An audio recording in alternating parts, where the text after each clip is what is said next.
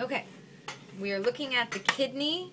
There are three basic layers, if you will, of the kidney. The outermost layer, which is the dark brown area here, consists of a lot of fibrous tissue. This is called the capsule. The inside layer now, in the kidney, this is the cortex. Okay? And then inside of that, all of this is the medulla, the renal medulla. So, capsule, cortex, and medulla. Those are the three basic parts of the kidney. Now, let's get more specific and do some structures. These are the renal pyramids. Each one of these pinkish looking structures.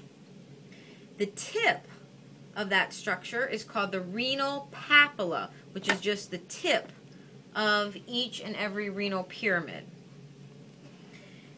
After the tip of the renal pyramid, and this is where urine is going to flow through, this little area, this dip or divot, is the minor calyx.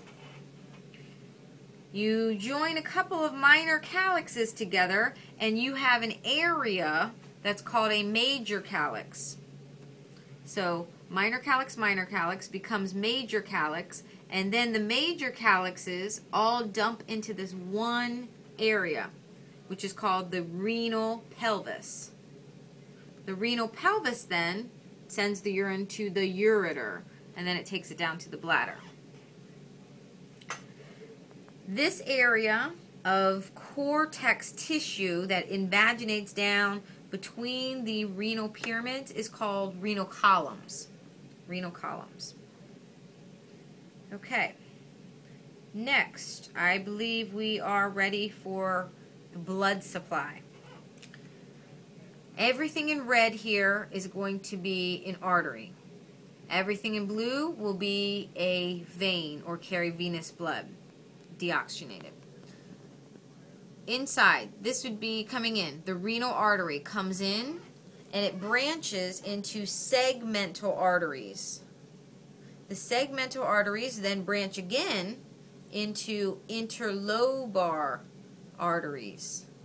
Interlobar arteries are the ones that are moving through the renal column. Next, arcuate. Arcuate arteries branch or arc around the top of the renal pyramid.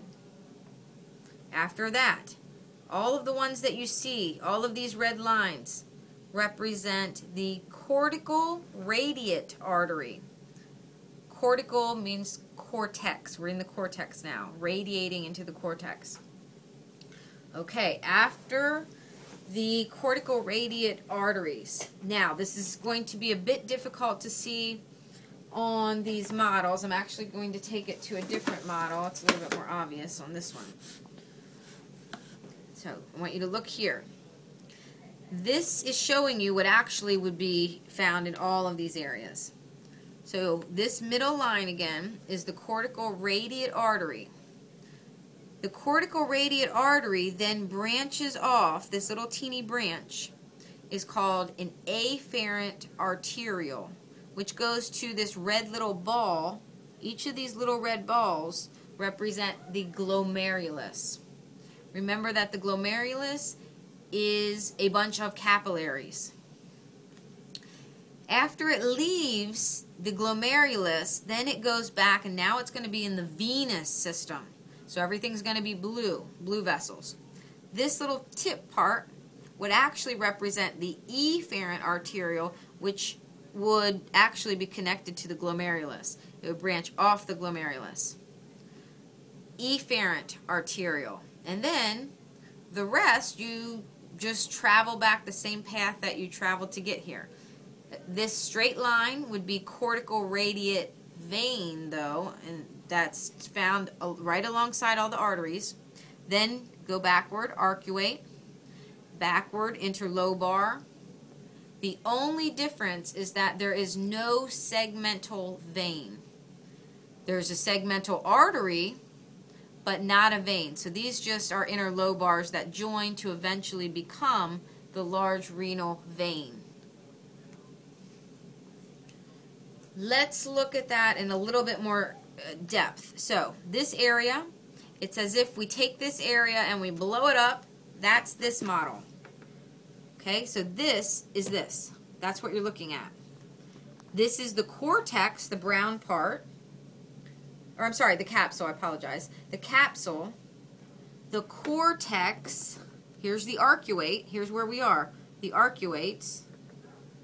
Okay, so everything above that was cortex. And then what's below that? The medulla.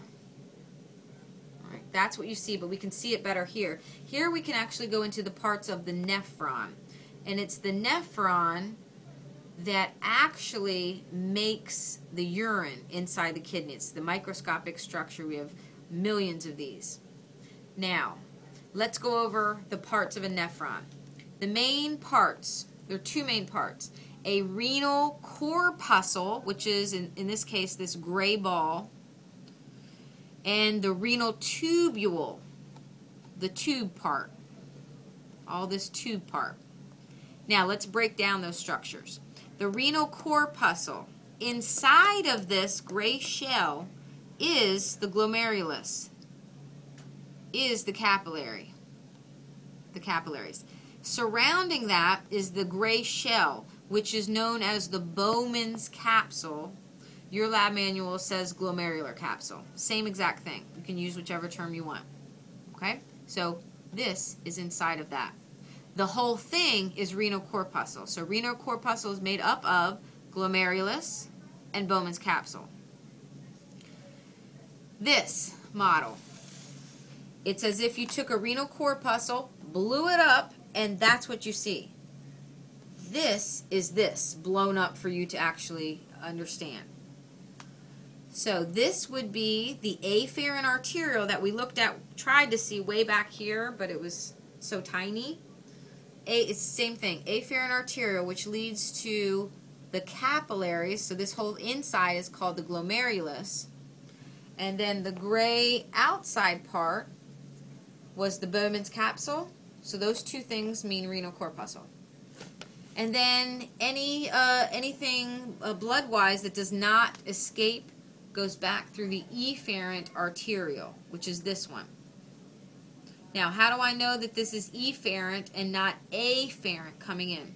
The afferent is actually always larger than the efferent, the one that leaves, which I'll explain that, the reason for that in lecture. Let's come back to this model and go over the specific parts of the renal tubule. So, coming off of this, this represents the proximal convoluted tubule, closest to the renal corpuscle. And then this big dip and back is the loop of Henle. Now, this is the descending limb. This is the ascending limb, all of the loop of Henle. After that, this part, the darker green part, represents the distal convoluted tubule because it's farther away from renal corpuscle. Certain things happen within all of these tubules, more of which you'll learn about in lecture as well. But certain things are going back and forth between the blood and this tube to eventually produce urine. This white line is the collecting duct. So, remember that urine, it starts, our base component is actually blood plasma.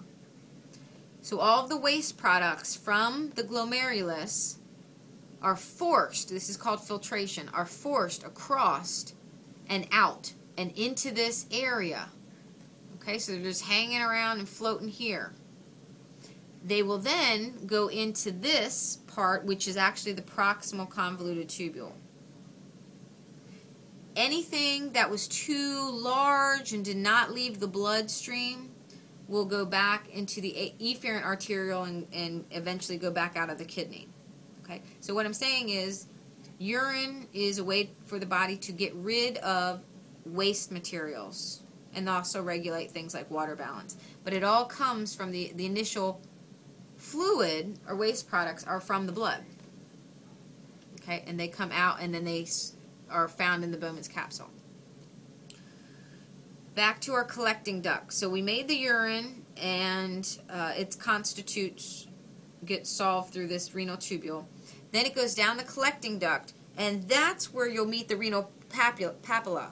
So if you look at this green structure, here would be the renal corpuscle, which is this, and it goes down, makes that loop of Henle. So it starts in the cortex. It dips, the loop of Henle will dip down into the medulla. It'll come back up, and then it meets with the collecting duct. So follow the collecting duct down, and where are you? The renal papilla. Urine comes out of that area into the minor calyx, major calyx, renal pelvis, ureter, and so forth.